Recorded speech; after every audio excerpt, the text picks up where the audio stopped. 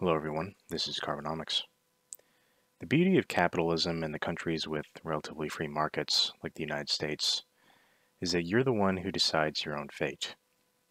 For many, especially in the younger generations, that can be, kind of a terrifying thought. The idea that your own decisions and beliefs will determine what your life becomes. And there are plenty of people in this world that just want to, essentially waste away, learn nothing, doing nothing of notable achievement. And they're definitely afraid of taking risks. These are the same people that put all their savings into a high yield interest savings account where they're lucky to get 1 to 2% on their money, or at least they were for a long time. A return that doesn't even beat inflation, but especially not now that it's running out of control. Although rates, as you can see here, have been going up recently, though, but you get the point. The majority of the United States is suffering, living paycheck to paycheck, barely making ends meet. For many, this isn't their fault, but for many of them, it is. They don't have the means or the resolve to bring themselves out of financial checkmate. They put themselves in a position where it is nearly impossible to take risks, attempting to find a new job, learn new skills, or bettering themselves. They're too busy simply trying to survive. And it is truly a shame, and I wish it wasn't this way. But I am guessing this situation doesn't apply to you if you're watching this channel. But we have to maintain perspective and understand the opportunities that we've been given in this life, no matter how small. And if you are in the position to take risks, then you should take them, in my opinion. Bringing this back to stocks, but this does apply to all aspects of life.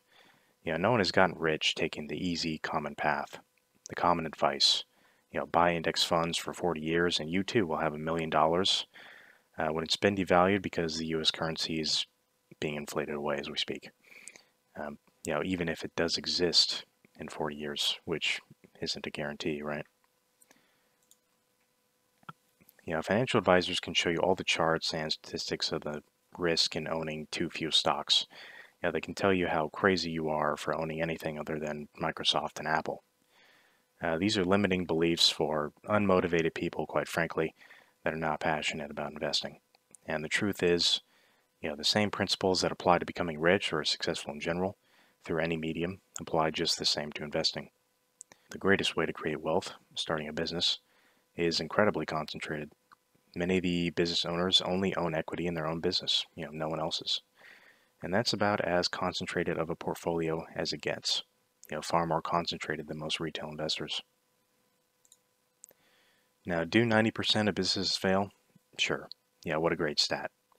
This might lead you to assume that most business owners and stocks you can buy are essentially destined to fail. And many of them do, but it's murky about that statistic and how many of these businesses even had a good idea to begin with. How many of them even had a solid business plan? How many of them even gave the idea enough time to get off the ground? These are many things that are not necessarily discussed. And the fact of the matter is, if you take the time to learn about business, investing, and other skills, do the proper due diligence ahead of time, then you are likely to succeed over the long time horizon. And all that work goes to waste if you buy 30, 40, 50 stocks. If a stock is 1% of your portfolio, even if you had a 10 bagger, then ultimately it wouldn't do much for you, unless you're already rich to begin with. Do you think that the most successful investors everyone talks about, Warren Buffett, Peter Lynch, George Soros even, do you think they're most well known because they dollar cost averaged into some index funds? Obviously not. And Stanley Druckenmiller, a billionaire investor who worked with George Soros, was quoted here, saying the greatest investors make large, concentrated bets. And keep in mind, you don't have to be a genius to perform like these guys. If anything, we should be performing better than them because they manage so much capital. Opportunities are truly limited when you manage billions of dollars in investment funds, which is why Buffett barely makes any deals anymore. But with that said, if you want to have enough wealth to avoid having a boss, waking up at a specific time in the morning, not worrying about how much dinner costs, then you won't get that with a diversified portfolio. Just as Buffett and other great investors didn't. Even though they will recommend being diversified for the average person, and if you did manage to get rich being diversified, it's not going to happen quickly. You'll have more than enough money to afford surgeries as you grow old, that you will have, but not much else. Taking risk early on in your life is the best way to set up for the rest of your future, to enjoy the wealth you obtain before you grow too old to utilize it. If you're already in your 40s, 50s, and beyond, that doesn't mean you shouldn't try to become wealthy either. This is just to say that the younger you are, the easier it is to build a foundation for the future. When you can take the most risk and you have the least to lose.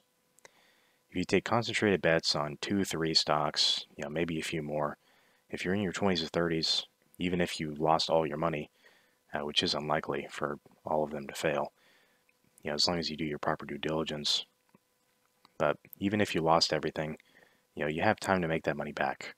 And if some of those early investments pay off for you, or if you start a business or any endeavor that can lead to early success, then you're well on your way to true financial independence, far earlier than most people can achieve it.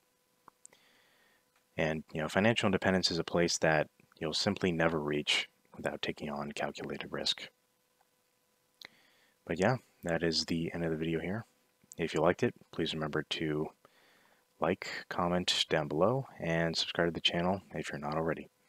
Hit that notification bell to not miss my future videos as well. And thanks for watching.